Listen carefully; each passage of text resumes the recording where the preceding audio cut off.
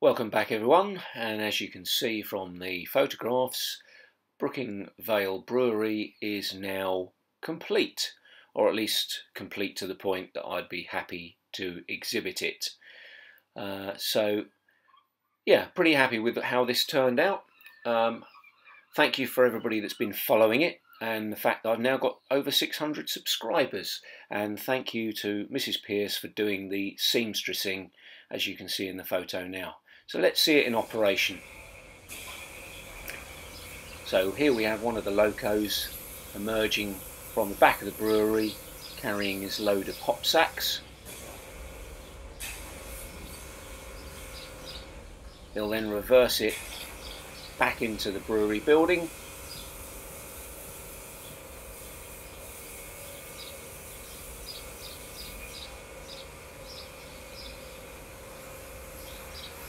And then disconnects using my decoupler, and will then reverse back into the engine shed, ready for his next task.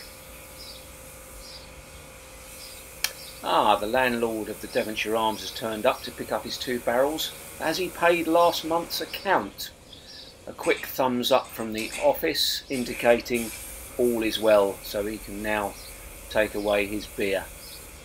And as you can see, the other loco has emerged with his load of barrels, and he's going into the other side of the brewery building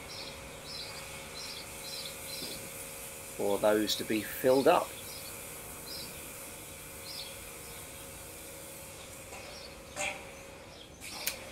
And the master brewer is having a look through his files to work out what they're going to brew next, while the managing director is sampling some of the product elsewhere on site.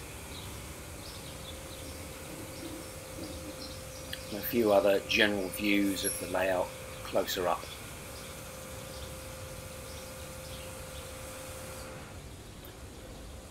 This will give you an idea of the operation of the layout as a punter's perspective. So any exhibition goers, this is, I hope, what they will see. So I will just cease my narrative at this point, and you can just watch.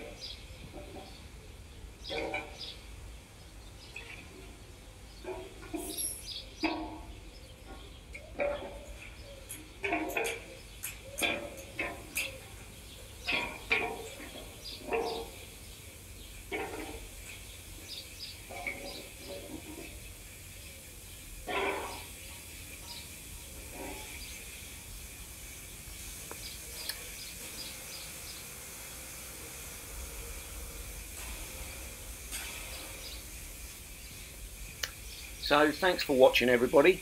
I hope you like my little narrow gauge micro layout. I'm going to have a bit of a rest now before the next project. Once again, thanks for supporting me, thanks for watching, and I'll see you next time.